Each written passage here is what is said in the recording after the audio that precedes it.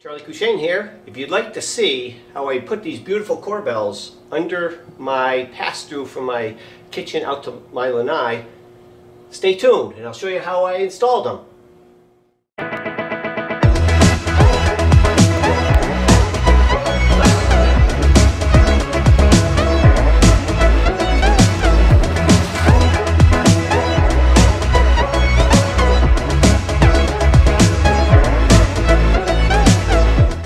As many of our friends have come and seen our house in Florida, we have this beautiful lanai and pool and a really fantastic pass-through so that we can pass food and stuff from the kitchen out here, which is really nice. Now, we did do all new granite countertops a year or so ago, and when they installed them, they put these brackets down here, which aren't very attractive. They're functional and they hold the weight, but they're not very attractive. So my goal today is to replace those or cover those with these vinyl. And you can see it's hollow. So my goal is to put it, make it fit, just like this, over those brackets so you don't see them. So that's my project for today. Let's get started. Okay, before I put those new vinyl brackets on here, the first thing I have to do is, this is gray. I'd like to paint this white to sort of match those vinyl brackets.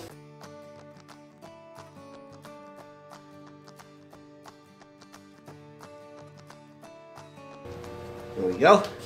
That's one coat done.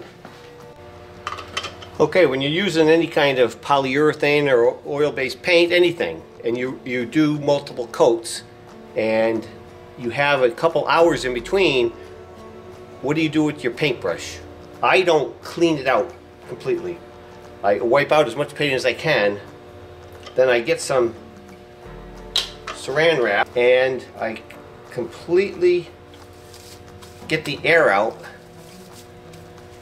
and wrap it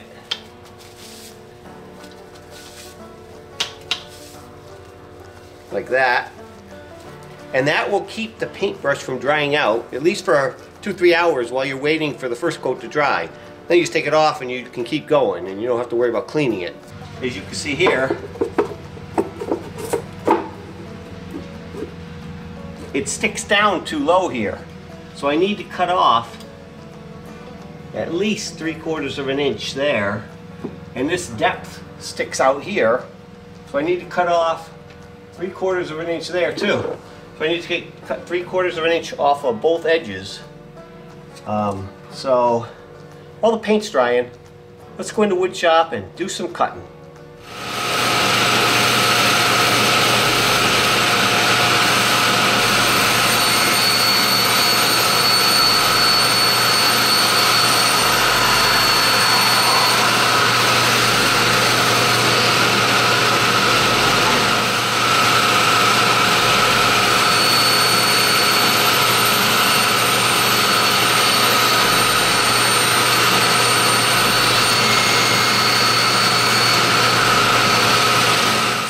Okay, as you saw, these brackets that I've now cut down all had a spacer in the back, as you see here.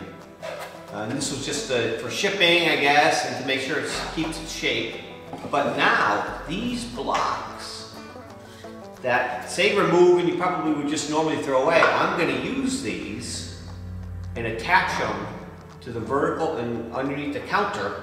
And that will be what will actually engage and hold this on.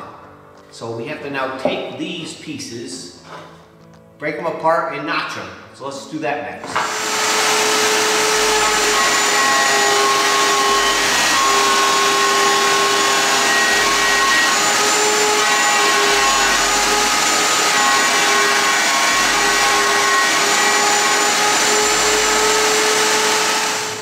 Okay, Chip, time for you to go to work and clean up this mess. Let's go.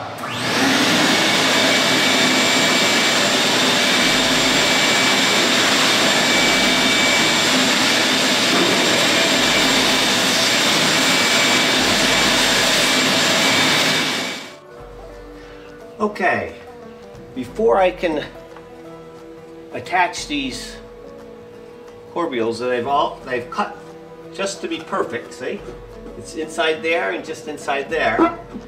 But the only way to hold them on there is with these brackets I made.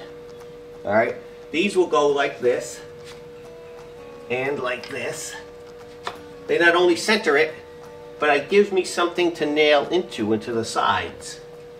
So this I can staple with my staple gun to this and glue. This one I can't because it's obviously into the granite. So I have clamps ready.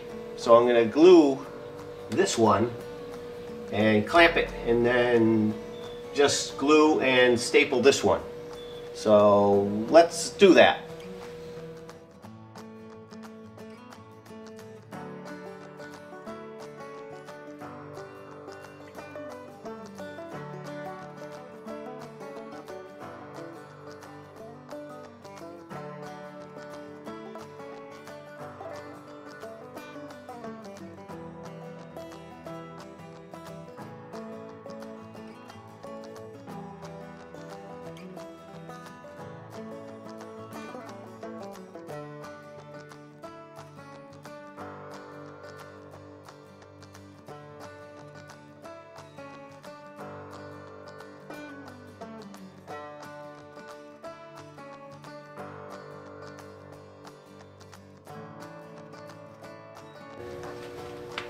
Okay, it's time to do the final install of the Corbels. First thing I'm going to do is a little bit of glue on the inside edge.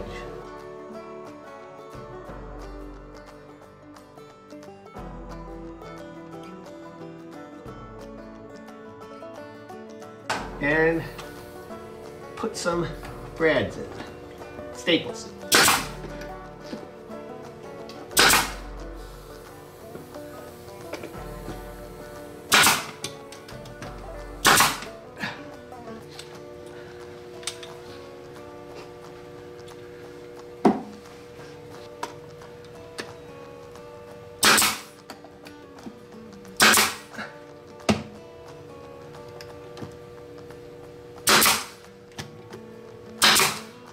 There we go.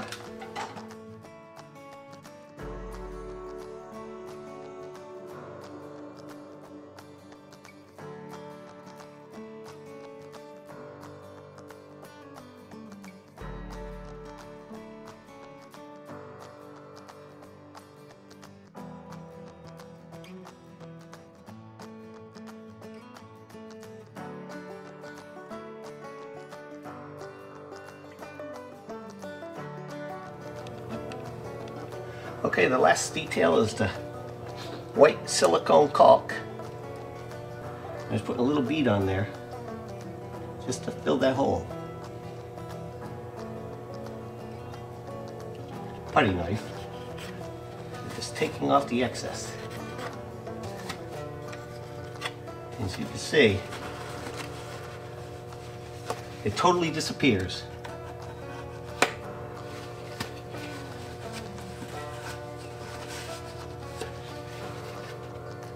Perfect.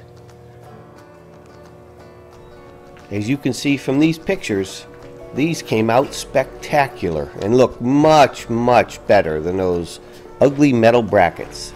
See ya.